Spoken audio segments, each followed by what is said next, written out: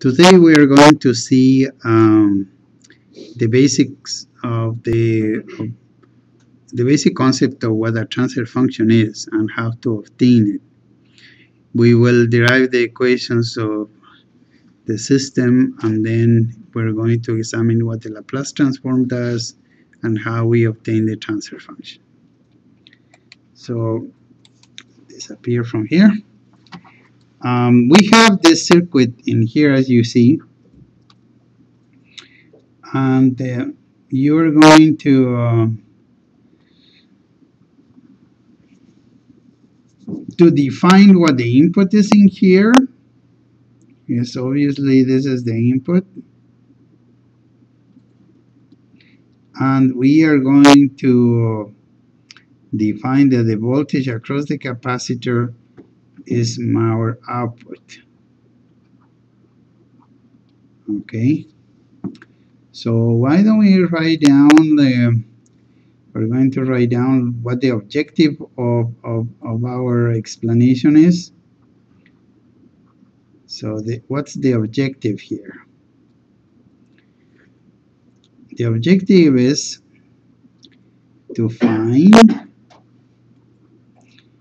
a relation between the voltage C and the input voltage. Okay, this relation is known as the transfer function.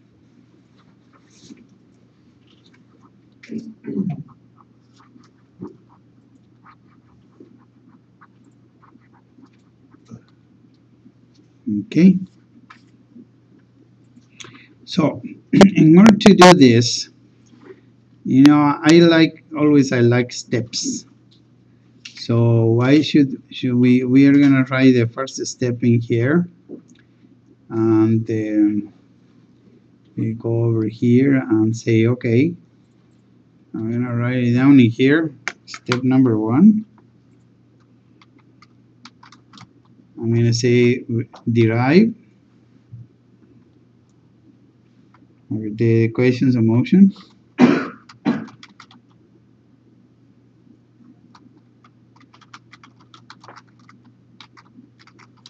Using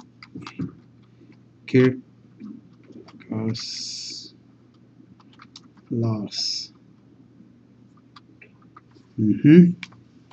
Using Kirchhoff's laws. There we go. That's the first thing. So why don't we go over here and we will do just that. Let's change colors here. And Kirchhoff's law says that the summation of the voltages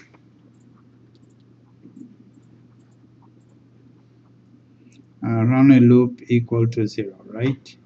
So this is like saying the current I, which you see here, I times R would be the voltage R plus 1 over C, the integral of I dt, plus L times di dt. This should be equal to V. That's what this is. Also, we had written the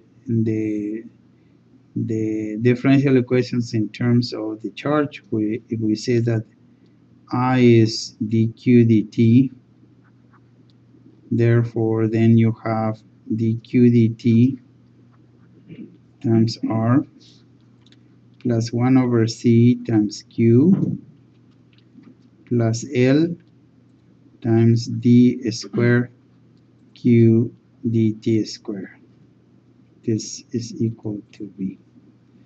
This is the differential equation in the time domain. So let's just draw a little frame around this.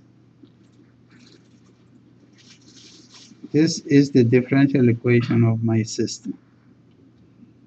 Okay. So the second step that we need to apply to this is, let's see, we put in here just make a line here so that we leave some space for my explanation in there, and at the same time we have space for doing the demonstration here. Okay, where are we?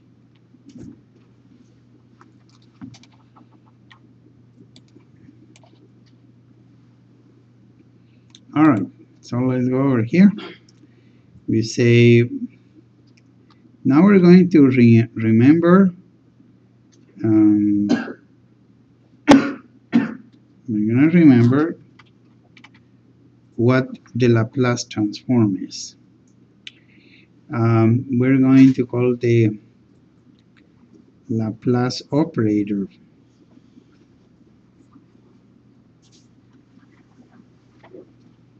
Laplace operator says that we represent S is going to be the derivative with respect to time of some function. Okay? So you could say that this is a transformation if we represent it with the differential equation with this operator. So if you have, for example, the other operator, and let's see, you have a derivative like the first one, that you have dq dt, then if you apply the operator to this, and this is like s times cube s. I'll use capital so that we can make a difference. And if I do d square q dt square, this is d dt of what? Of dq dt. That's what it means. So if this is true, this would be s times cube s, which we can write as s squared times cube s, like that. Alright? This is the Laplace operator, or you may say also this known as the Laplace transform. Okay.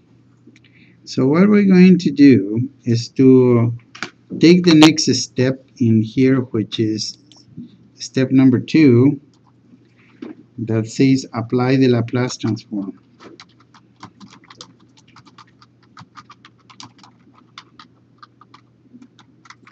Okay. To the differential equations.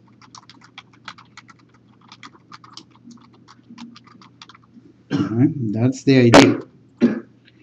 So in here we're going to go and do that exactly to this differential equation that we have, and we're going to see where we go with that. Okay, so in here you're going to say this is going to be s times r times cube s plus 1 over c times cube s plus L times d squared q dt squared, which is s squared times q of s. This is equal to the voltage V. So if this is the case, using this transformation, we can say that s squared times L times s squared plus r times s plus 1 over c multiplied by q of s is equal to v of s, like that. Okay, very good. So from here, it's obvious that Q of S, in this case, is the voltage of S divided by this equation, Ls squared plus Rs plus 1 over C.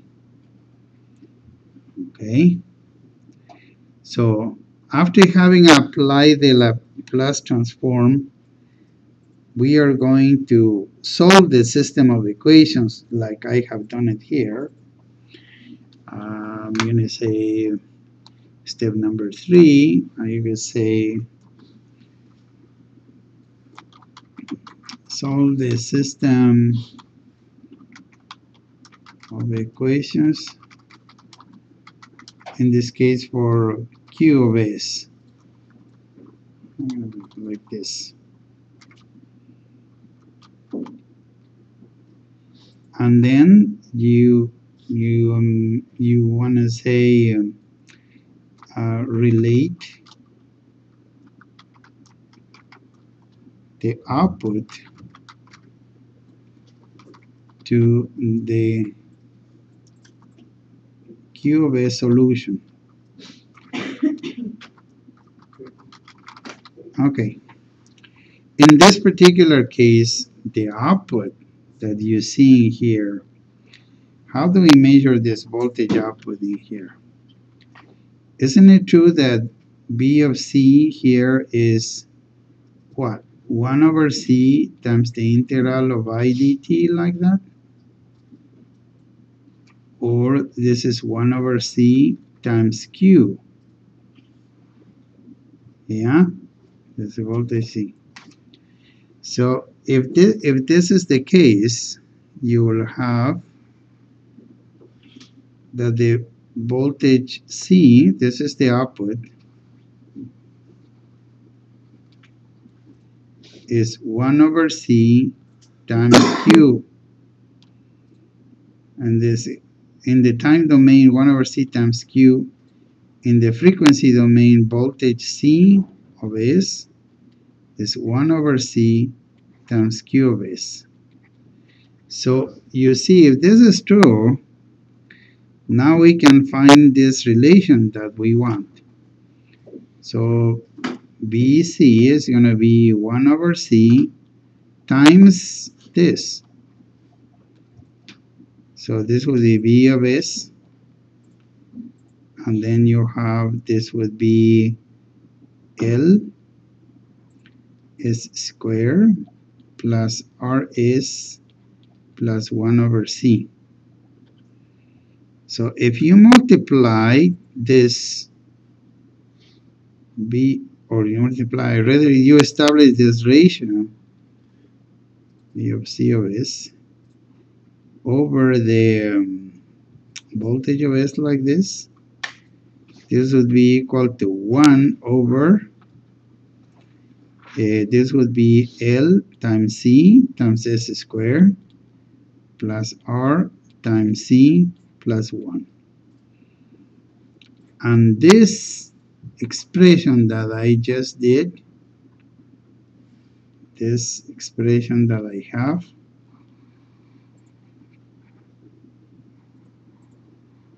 is the transfer function.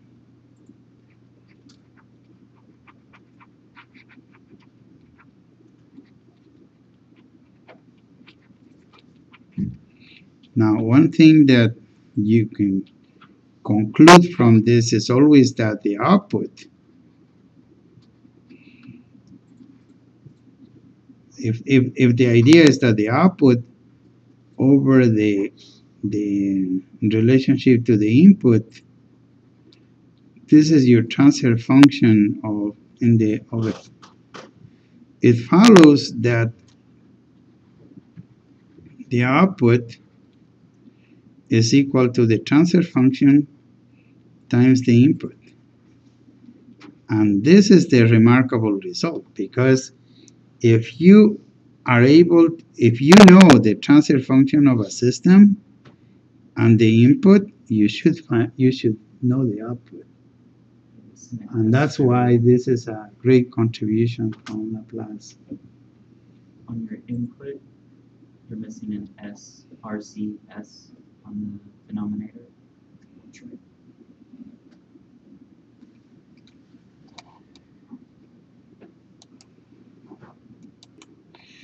Yeah, here is RS, so this would be RCS.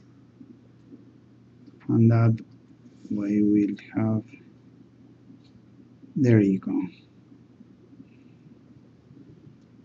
This is the transfer function of this, and this is the concept of the transfer function, which is the relationship between an output and an input.